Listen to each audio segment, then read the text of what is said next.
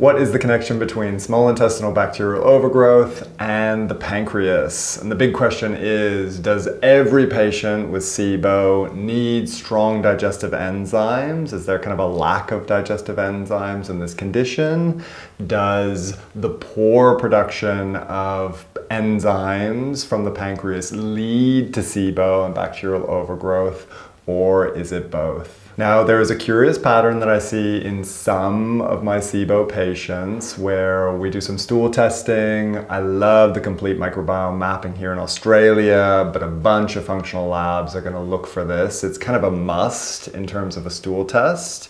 If your stool test has looked for a marker called elastase 1, that is showing you how much enzymes is the pancreas producing and liberating and kind of sending to the small bowel to assist in digestion. So a doctor, mainly a gastroenterologist, would use this lab test, elastase 1, to kind of rule in or rule out a condition called exocrine pancreatic insufficiency. And basically, big long fancy name saying that the pancreas is not producing and sending those digestive enzymes to the small bowel. And I see this all the time. I can't tell you how many times I've seen it. I'm kind of collecting these cases where patients will come to me with this lab testing, and either their previous naturopath or herbalist or functional doctor, holistic doctor, gastroenterologist has ordered this, and the number is below 200 micrograms of elastase 1,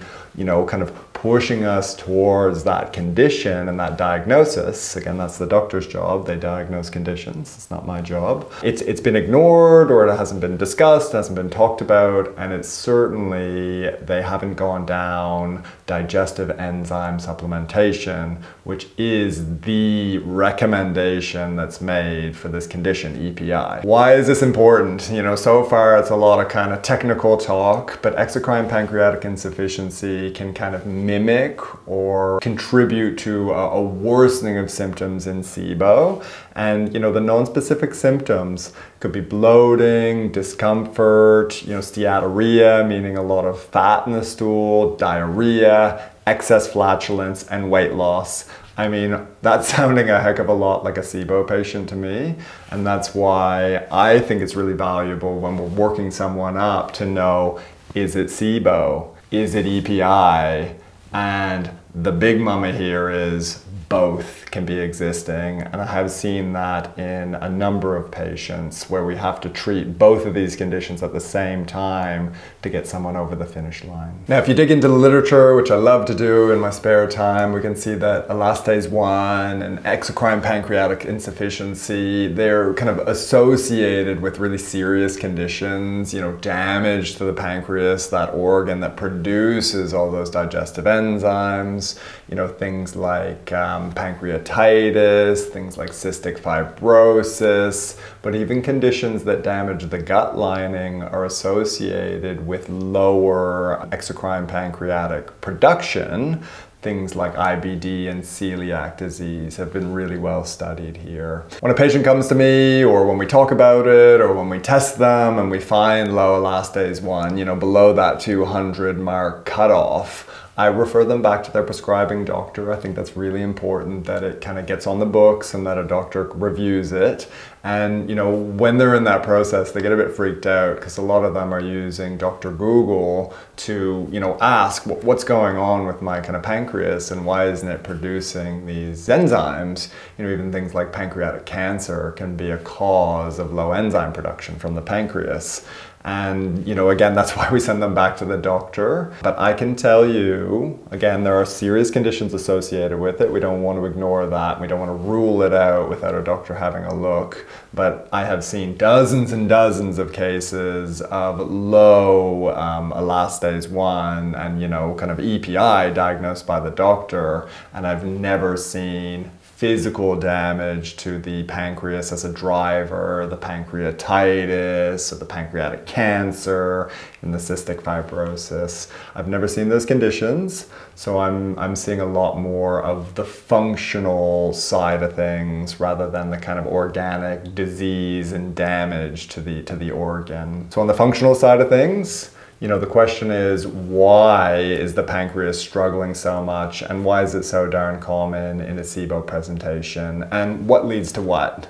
Does the low enzyme production lead to Sibo? Does the Sibo lead to low enzyme production? And how do we intervene? That's the most important part. How do we get you better? And I think, from where I sit and from the research that I've done and the patients that I've seen, the clinical experience, I think it goes both ways. So if we're looking at the pancreas causing Sibo, right? So EPI, or low pancreatic enzyme production, leading to a bacterial overgrowth in the small bowel, we can see that pancreatic enzymes are antimicrobial, and the pancreatic fluid, and it's antimicrobial as well. And we have one study, so excited when I found this one. It is in dogs, so we have to take that with a grain of salt, but I think it's really compelling research showing that these dogs with EPI, again, low pancreatic enzyme production, led to a Sibo picture, overgrowth of bacteria in the small bowel. And, most exciting piece of the study, when they supplemented these dogs with exogenous pancreatic enzymes, right? They just gave them pancreatic enzymes, which again is the treatment for EPI.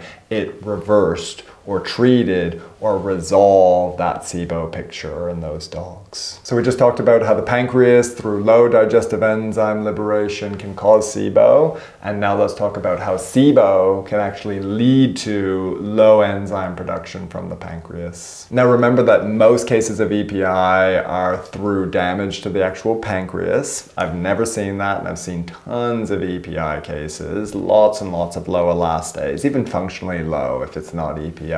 Just the pancreas is struggling a little bit to produce the enzymes. And we can see that in cases where gut damage is kind of common, conditions like celiac disease, small bowel gut damage is synonymous with celiac disease, and also in inflammatory bowel disease, we can see a strong link to exocrine pancreatic insufficiency. So here, the real kind of mediating factor is a loss of brush border enzymes. And what we're reading in the literature, it's not so clear, but it's clear enough for me in clinical practice, is that damage to the gut lining in the small bowel can lead to low enzyme production from the pancreas. So here we can see testing coming in handy, and I frequently see a Sibo case associated with gut damage on stool testing, whether that's high zonulin, or even if we've done a urine test, a lactulose mannitol test to test for leaky gut, we see these two presentations commonly associated with each other, and we have great data showing that Sibo can lead to leaky gut, strong driver of leaky gut. And again, I see a big correlation between gut damage and low elastase 1. Remember, elastase 1 is the marker for how much your pancreas is producing those digestive enzymes. If it's below 200, that is a referral back to the GP. Get worked up for EPI, particularly if you're presenting with the other symptoms, bloating, abdominal pain, fat in the stools, flatulence, the list goes on. Again, that looks a lot like Sibo, so if Sibo's at play, we gotta treat that as well. So what do we do in these cases? If you've got Sibo on breath testing positive, and if you've got elastase 1 low, showing that you've got low production of digestive enzymes from the pancreas, what do?